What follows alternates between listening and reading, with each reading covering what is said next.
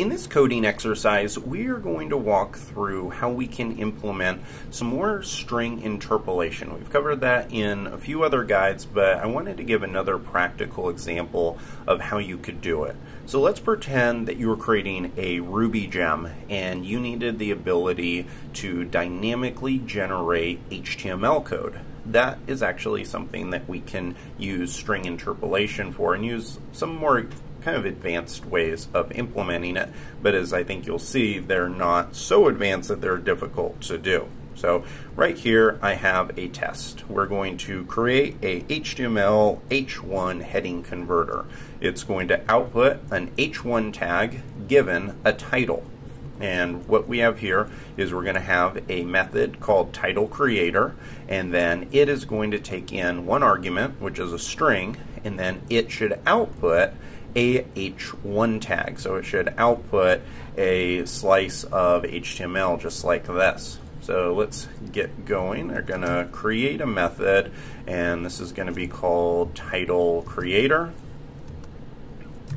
And the method needs to take in a string. So we could say that it takes in a heading or a title or anything like that. Let's say title just to keep it nice and uniform. So it takes in a title, and so the first thing that I think we need to do is essentially create a collection on what that heading is going to look like, because what we want to do is actually create the ability to have 3 elements. So when I mean 3 elements, what I mean is right here we have a beginning tag of the H1, we have the elements inside of it, and then we have the closing tag. And so this is something that we need, if we're going to implement this, we need to think of this as a heading having 3 components. So I'm going to create a variable called heading, and then I'm going to use a way of creating an array or a collection here where I'm going to use the %w, and then inside of it I'm going to create our elements. Now this is pretty much the same thing as me just creating an array like this, except I kind of like the syntax a little bit better. I think it's easier to read. So I'm going to do %w followed by curly brackets, and inside of this, even though we're working with strings, I don't actually have to use the string syntax. I can just type in H1, then I can say something like title placeholder, and this is where our title is going to slide in, and then I can have H1 again closing this out. So this is our collection, and if you're wondering exactly what this is creating, I can copy this and let's actually run the code. So if I run this code, you can see that what the heading variable generates is just a normal array. It's an H1 title placeholder and H1. So this is the same thing as if we use the regular bracket syntax, but this is, I think, kind of a cool way of writing it, and also you can type less code, which is typically a good thing. So we have our heading collection now. It's stored in a heading variable, and the very first thing that we need to do is select this placeholder. So I'm going to select the placeholder, which I can do by saying heading, and then I'm going to pass 1 in and then set that equal to the title. So all I'm doing here is I'm saying in the heading array I want to select this value, and instead of it being title placeholder, I'm just going to slide title in. So whatever the value that got passed into the argument right here, it's going to slide in right here, and it's going to replace the title placeholder. And we can test this out. If I just copy this, come down here, we can actually run it. So I'm going to give title an actual string value, so I'll say my title here, and now if we print out what heading looks like, you'll see that now we have an H1 followed by my title followed by another H1. So that does successfully swap that value out.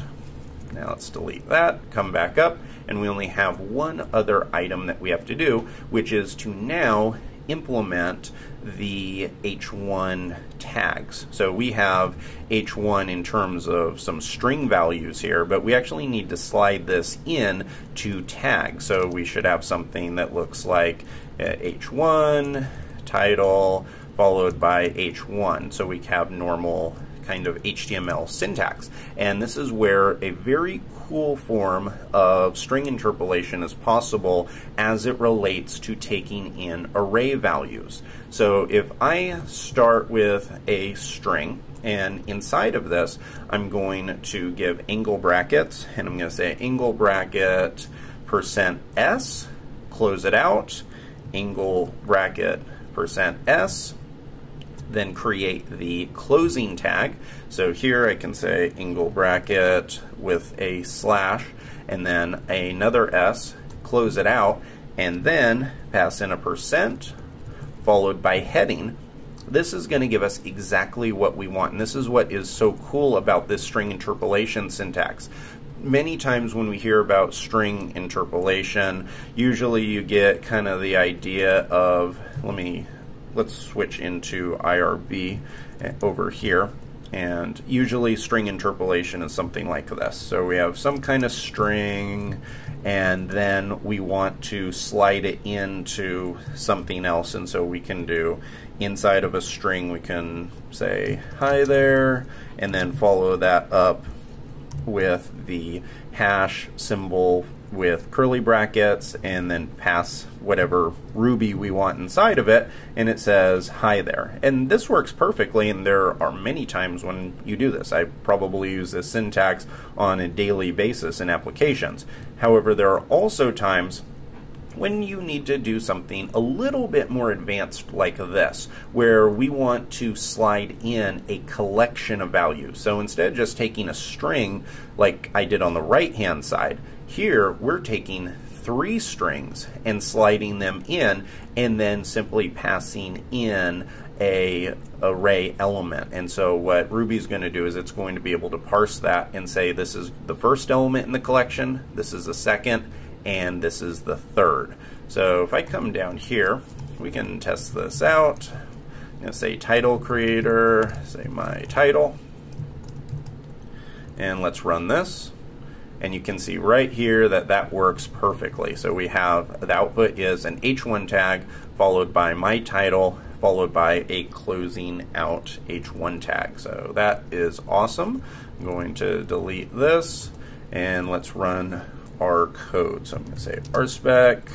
This is January 2017 at the time of this recording. Run this, and we have 1 example and 0 failures. So that is working perfectly. Great job if you went through that. You now know how to use a more advanced form of string interpolation where that allows you to pass in collections into strings.